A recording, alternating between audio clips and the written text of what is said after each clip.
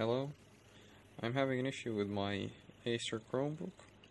The model number is CB3-111 or 111. The issue is when I open the Chromebook, as you can see, it's now off. When I open it, the blue light goes on, but the screen is still black.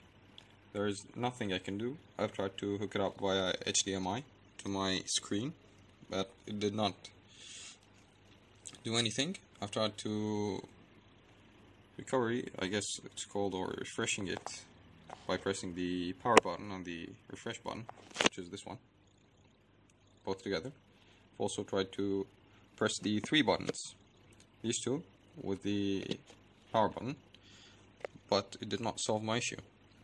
So I am really at a still point here. I have used Gallium OS in the past and dual booting with Chrome OS. I doubt that is a software issue. I've tried to assemble the whole unit. I have found no defects, so please help.